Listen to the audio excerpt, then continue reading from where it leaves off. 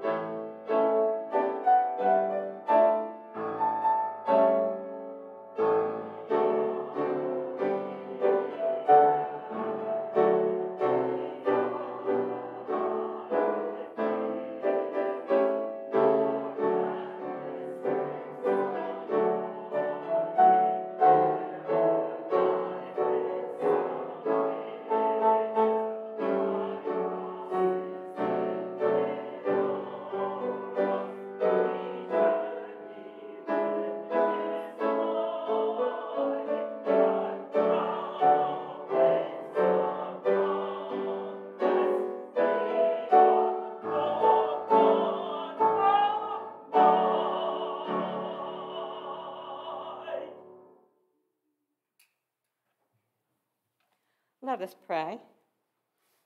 Holy One, you have promised us that the day of our salvation is near. Keep us faithful in love and watchful in prayer, so that we may stand with confidence and joy at the coming of Christ, our Redeemer and Lord. Amen. Please be seated.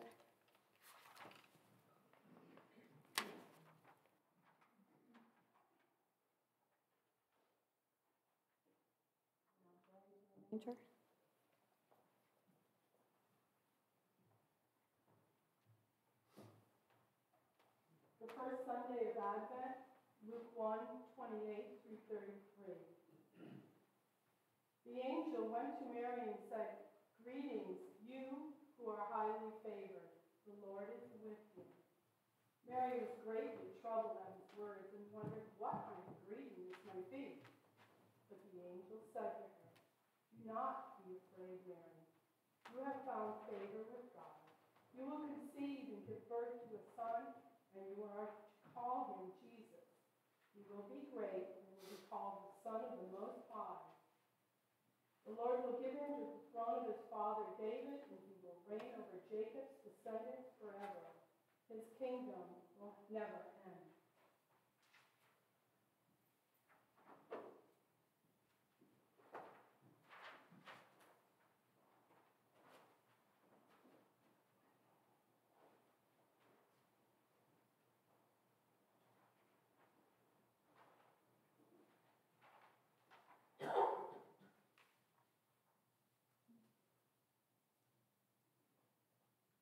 The season of Advent bids us to wait.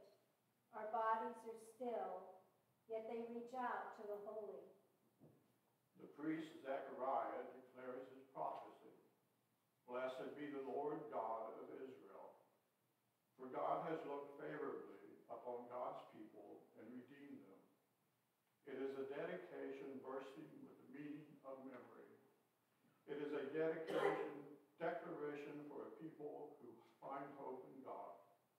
In the stillness, in the waiting, God is in this. On this first Sunday of Advent, we light the candle of hope. The light of hope for you, for me, and for this beautiful broken world. May hope burn bright in every corner of our lives. Amen. Please join us in singing verse 1 of Advent Song, which is found in your bulletin.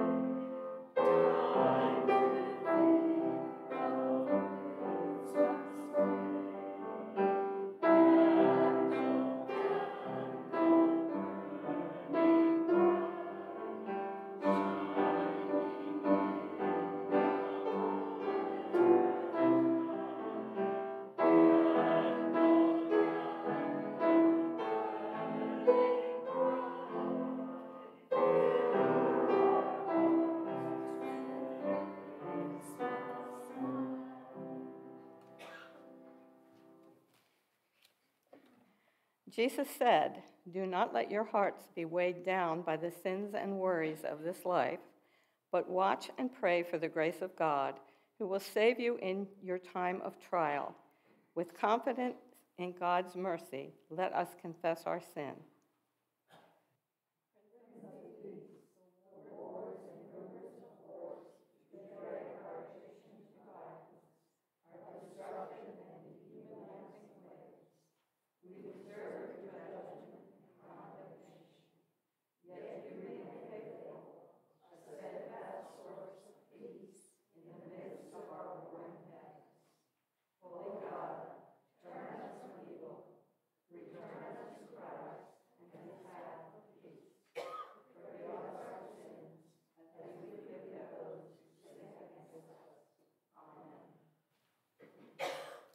Comfort, comfort my people, says your God.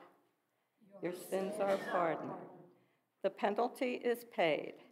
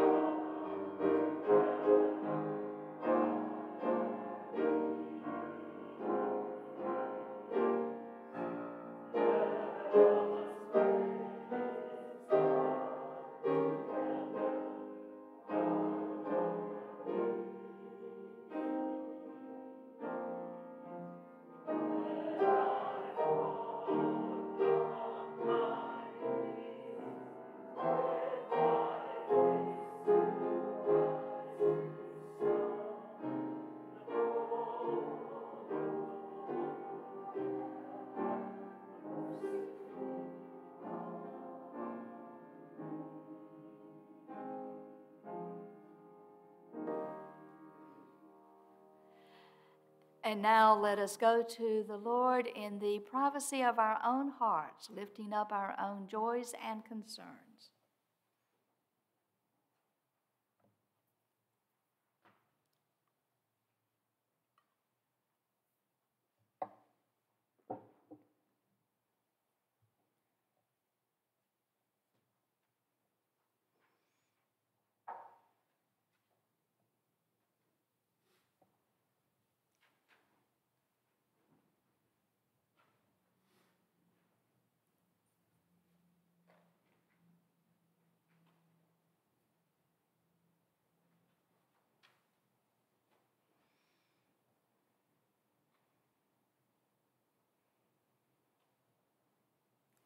Savior God, guide us by your word and spirit, that we might hear your truth and heed your call and be prepared for Christ's coming this Christmas.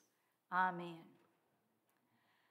This year, as we await the coming of Christ, I have chosen as our Advent theme the other Christmas tree. We are starting with, at the beginning of the New Testament, with the first chapter of the first book. And what we find is that the Gospel of Matthew does not begin with angels and shepherds, not with donkeys, miraculous stars. The Gospel of Matthew begins with Jesus' family tree. Now, it is a rather long passage. It's full of names.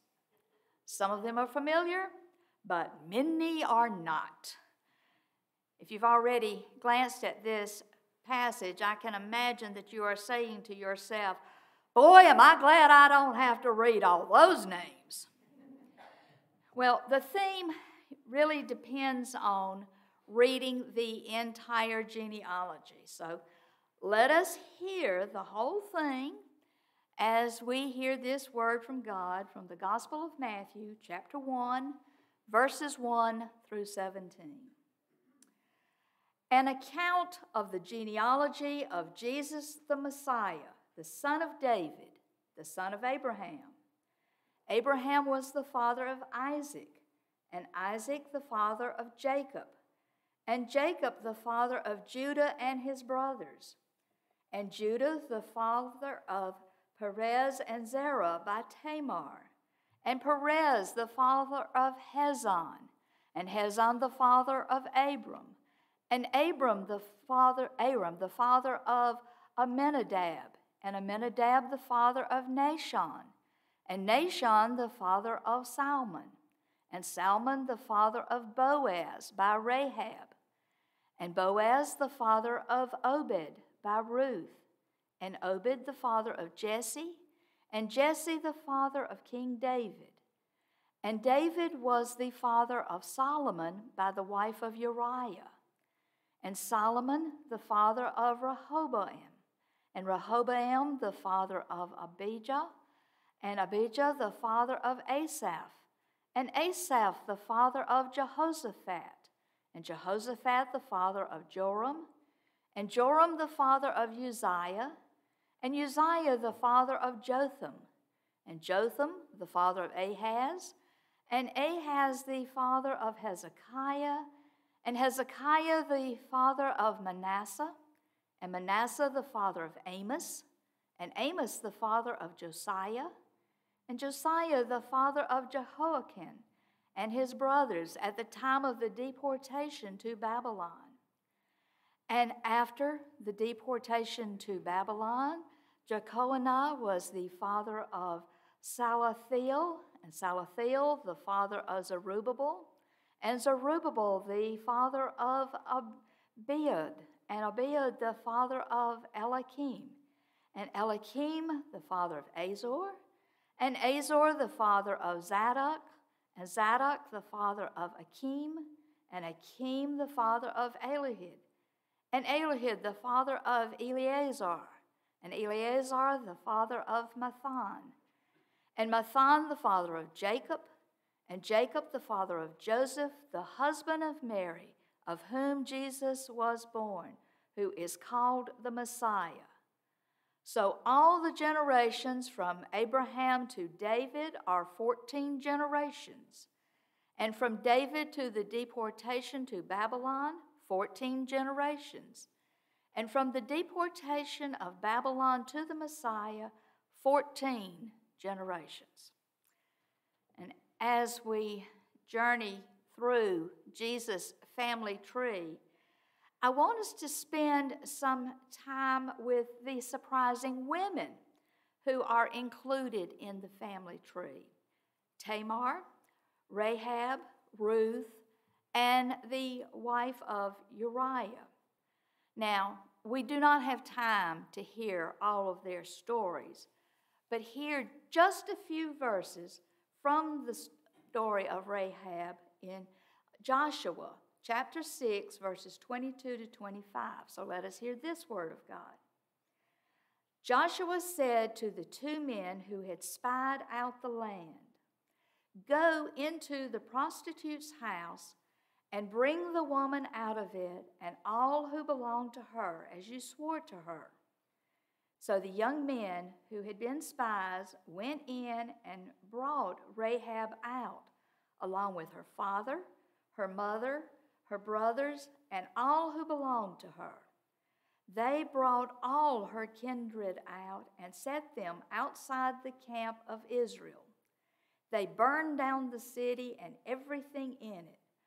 Only the silver and gold and vessels of bronze and iron they put into the treasury of the house of the Lord.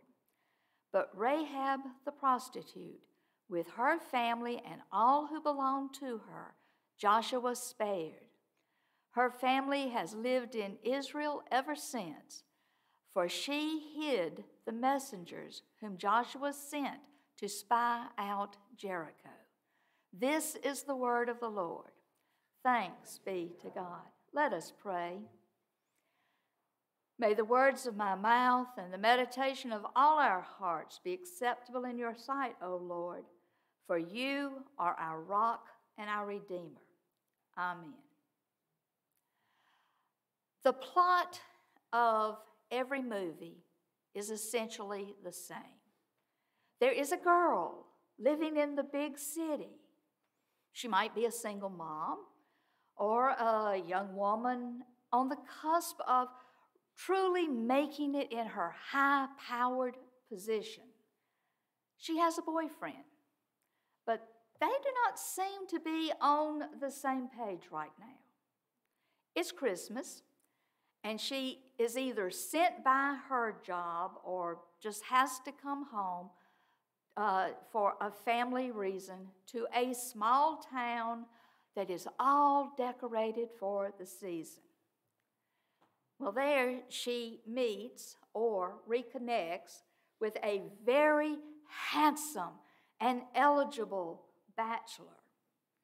They're not initially fond of each other, but over the course of a couple of days, they experience holiday traditions with wondering looks, and even sparks begin. Then there's a twist.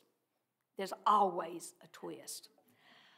The woman's big city boyfriend suddenly turns up to declare his undying love,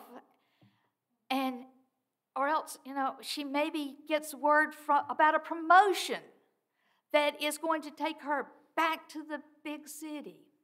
Or a misunderstanding occurs, which makes it appear that it just won't work for the woman and the small town bachelor to be together. But in the end, all falls into place, and the snow falls. With 1 minute before the hour, they have their first kiss and the promise that they will live happily ever after. Yeah, that is the essential plot of nearly every Hallmark Christmas movie. And every year, I don't know where they get them, every year they have 40 or 50 of these movies. And if you miss it one time, that's okay. It's going to be shown 15, 20 times before Christmas gets here. they have to start like in October to get all these things in. The Hallmark Christmas movie has become a cultural phenomenon, both for those who love them and for those who like to make fun of them. The formulaic plot line provides a sense of order in a chaotic world. The scenes and the traditions bring us a sense of nostalgia, while the perfect Christmas, the perfect small town America, the perfect family may not exist in the real world. For 2 hours, and with a bit of suspension of belief, you can find the perfection you're longing for. Because we all seem to carry a vision of the perfect Christmas with the perfect family. Where did we find this vision? Was it Norman Rockwell's paintings of Christmas past? Was it Clement Clark Moore's poem with children nestled all snug in their beds? Was it a classic movie like White Christmas, or if you're about my age, the jerky animation of Rudolph the Red-Nosed Reindeer, saving all the misfit toys? Or was it songs like Silver Bells or I'll Be Home for Christmas? But we have come to think of Christmas as an ideal for which we long, because our real life story rarely resembles that vision. One of the things that I most appreciate about the genealogy of Jesus is that it resembles our real life more than a vision of the perfect Christmas, the perfect family. In the ancient world, genealogies were vital because they were used to confirm the legal status of important people. But while there is no one more important than Jesus, instead of a pure and noble line of ancestors, we find this family full of strange characters, in-laws and outlaws, and even some like the women who are most unexpected. If Matthew had been so insistent on including women in this genealogy, you think he would have listed the matriarchs of the family: Sarah, Rebecca, Leah, and Rachel. But that's not whom he includes. Instead, we find Tamar, Rahab, Ruth, and the wife of Uriah. Now, Tamar was a Canaanite. She was widowed after her 2 husbands, both sons of Judah, were each killed by the Lord due to their wickedness. Well, Judah refuses to care for her as required by the law. So Tamar pretends to be a prostitute so that her father-in-law will sleep with her. As a result, she becomes pregnant with twins. When Judah first discovers her pregnancy, he first orders her to be burned. But then, when he finds out that he's the father of these children, he declares that Tamar is more righteous than he is. And the younger son, Perez, continues the family line. Then we find Rahab. She really was a prostitute. She showed hospitality to the 2 spies from Israel who came to Jericho to scout out the land. She hid them from the king through a flat-out lie, and then she helped them escape. She makes a declaration of faith that the Lord of Israel is the Lord of heaven and earth. And she asks that her life and the life of her family be spared when the city is taken. Joshua honors the pledge made by the spies to do so, and Rahab and her descendants have lived as a part of Israel ever since. Now, Ruth was another foreigner, a Moabite. She was also a widow. She pledges to stay with her mother-in-law Naomi when Naomi returns to Israel. Then she follows Naomi's instructions to glean from the field of Boaz. Well, Boaz takes an interest in this foreign woman who's working in his field. And at harvest time, Ruth infiltrates a men's-only party on the threshing floor and lies with Boaz. He agrees to serve as her next of kin, marrying her, and once again, the family line continues.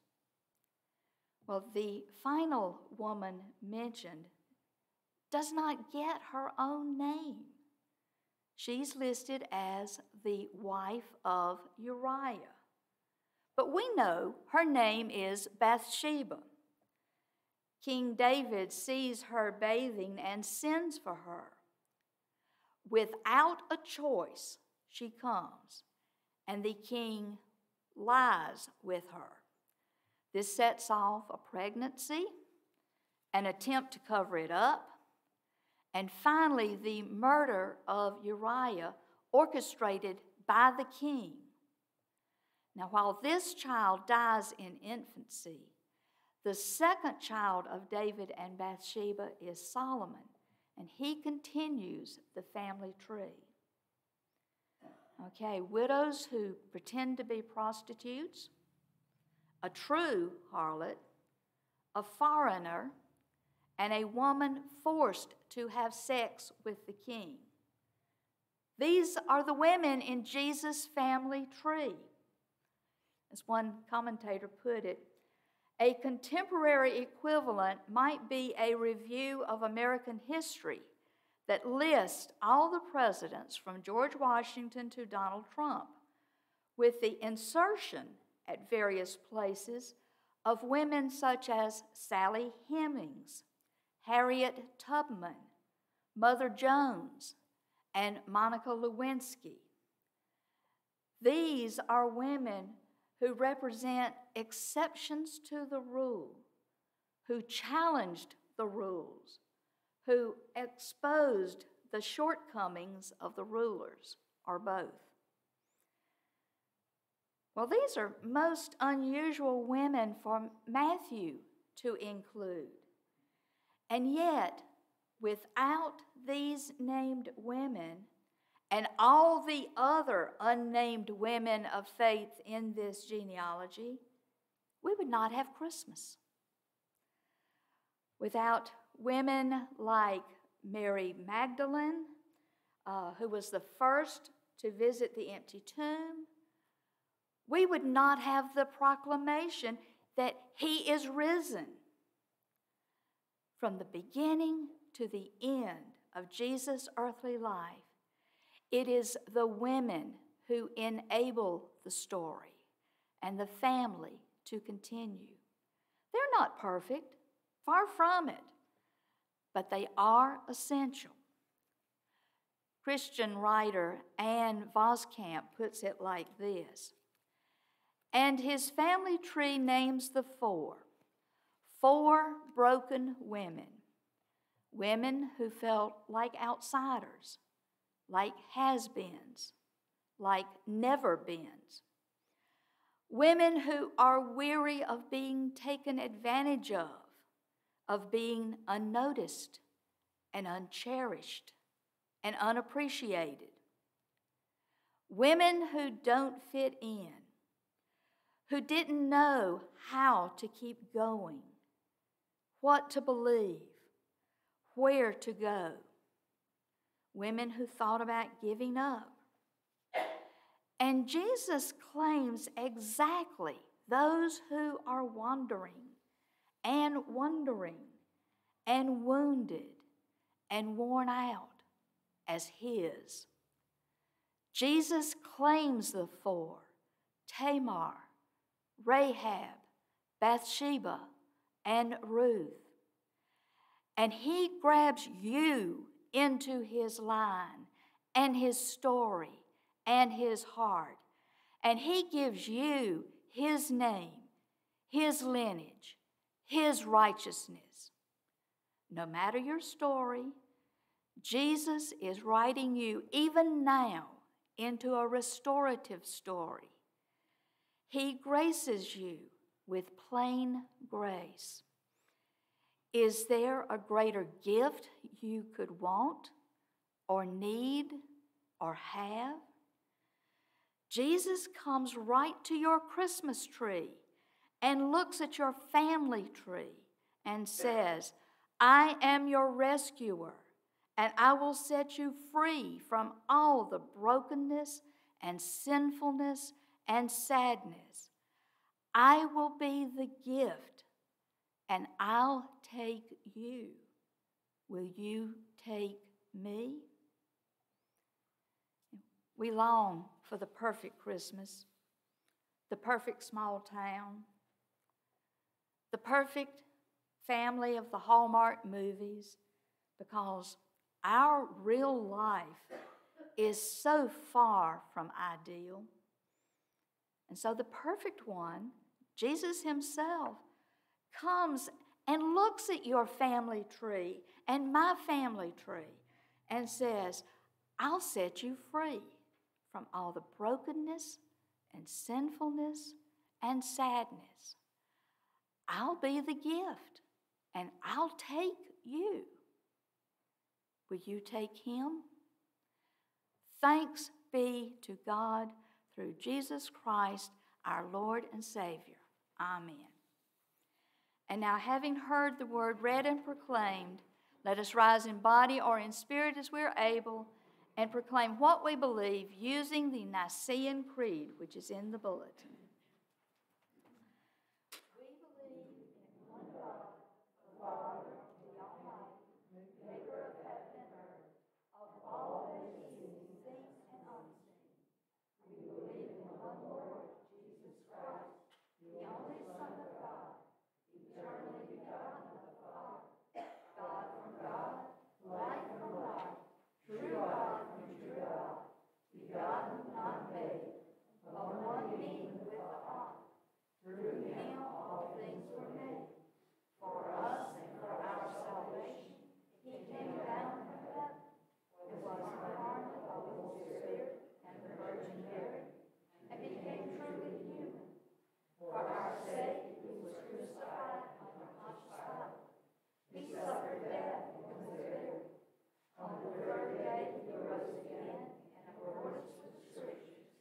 He ascended into heaven and is seated at the right hand of the Father. He will come again in glory to judge the living and the dead, and his kingdom will have no end. We believe in the Holy Spirit, the Lord, the giver of life, who proceeds from the Father and the Son, who with the Father and the Son is worshipped and glorified, who has spoken through the prophets. We believe in one holy Catholic and Apostolic Church. We acknowledge one baptism for the forgiveness of sins. We look for the resurrection of the dead and the life of the world to come. Amen. You may be seated. Let us pray. Jesus is coming. He is coming to make all things new. Eternal God, during this season of Advent, help us prepare Christ's way. Help us center our hearts minds, and prayers on your holy presence in our midst. As the days grow short and the nights loom long, we praise you for these seasonal reminders that there is time for work and time for rest. For those of us who know warm houses and soft places to sleep, we give thanks for these precious gifts. We pray for those who are unhoused and those whose home is unsafe or financially insecure. May all your children get the rest they need to thrive. As divisiveness and conflict plague us and wars rage across the world, Holy God, we focus on the generosity, kindness, and care you encourage within us. As we contemplate the vulnerability of Christ, born a fragile infant in a violent world, let us drop our facades and the mask of strength we hide behind. May this season of Advent prepare us to celebrate the strength that can be found in weakness and the power held in humility and love. As your people gather in homes and churches to celebrate this season, let us be reminded of all the reasons we have to rejoice in you. Let us be reminded of your protective presence, of your gentleness and love, of your peace which passes all understanding. Guard our hearts and minds this Advent, Savior God, so we can rejoice over your faithfulness through Jesus Christ our Lord. As a people of faith, we lift these prayers to you, trusting you hear us and receive us. Finally, hear us now as we pray the prayer Christ taught us by saying together, Our Father, who art in heaven, hallowed be thy name.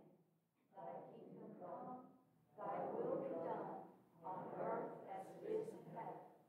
Give us this day our daily bread, and forgive us our debts as we forgive our debtors. And lead us not into temptation, but deliver us from evil.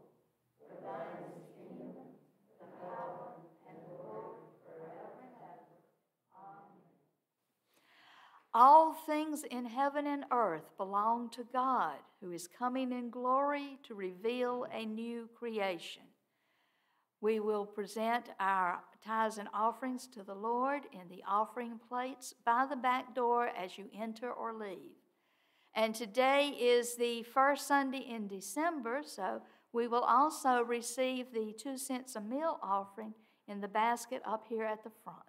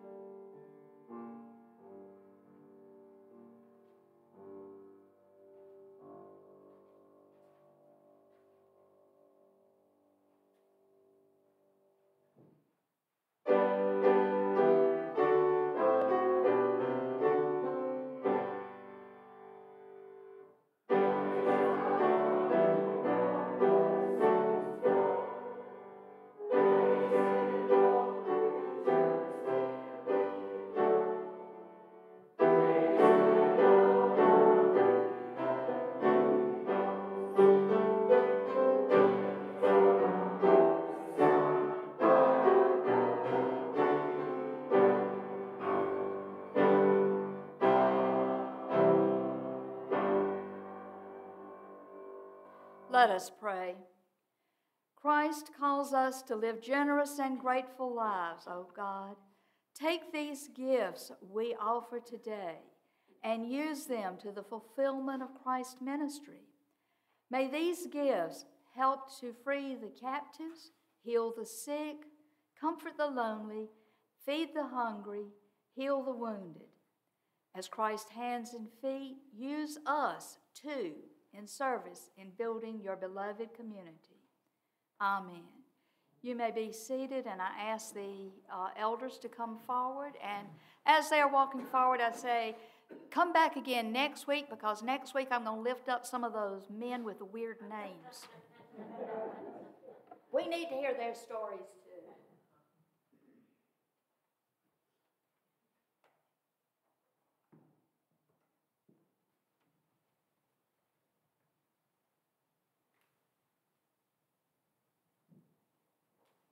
Friends, this is the joyful feast of the people of God. They will come from east and west, from north and south, and sit at table in the kingdom of God. This is not our table, and it is not a Presbyterian table. It's the Lord's table. And our risen Lord invites you to come and meet him here. Whether you have come often or have not been for a long time, whether you know Christ well or would like to meet him for the first time, you are welcome here at this table which the Lord has prepared for us. The Lord be with you. And also with you. Lift up your hearts. We lift them up to the Lord. Let us give thanks to the Lord our God. It is right to give our thanks and praise. Blessed are you, O Lord our God. We give thanks, O Lord, that the days are surely coming when all the world will see the fulfillment of your promise of salvation. You alone are our righteousness, our hope for justice and peace. Blessed is Jesus Christ our Savior. In Christ, the tree of life, we have seen the first fruits of your holy reign. Though heaven and earth may pass away, Christ's word stands secure. Even now we look for the day of his coming in power and great glory. Let us proclaim the mystery of faith. Christ has died. Christ has risen. Christ will come again. Remembering your goodness and grace, we offer ourselves to you with gratitude as we share this joyful feast. Pour out your Holy Spirit upon us and upon this bread and cup. Make us one in the body and blood of Jesus Christ our Lord. Teach us to pray night and day that we might see you face to face.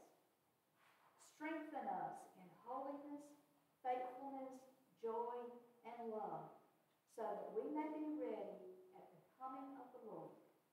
Through the Lord Jesus Christ and the unity of the Spirit, we bless you, God of glory, now and forever. Amen. On the night before he died, Jesus was at table with his disciples. And after giving thanks to God, he blessed the bread and broke it and gave it to them, saying, "Take, eat. This is my body given for you. Do this in remembrance of me." Likewise, after the meal, he took the cup and he said, "This cup is the new covenant sealed in my blood, shed for you for the forgiveness of sin. Whenever you drink it, do this in remembrance of me."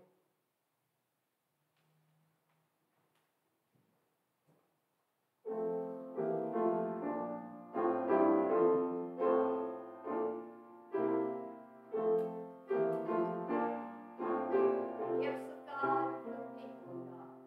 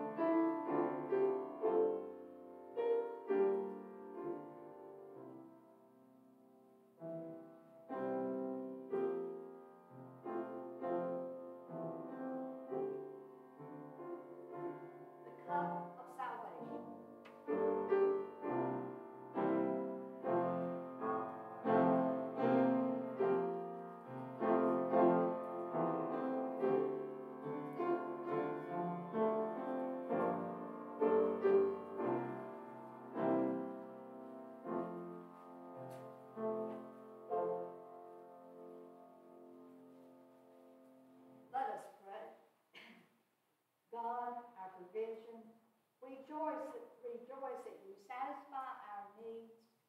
By your presence in this meal, you have fed us and strengthened us as a mother nourishes her baby. In this waiting season, fill us with hopeful expectation that we may see the signs of your kingdom all around us and rejoice in your coming salvation and glory. Amen.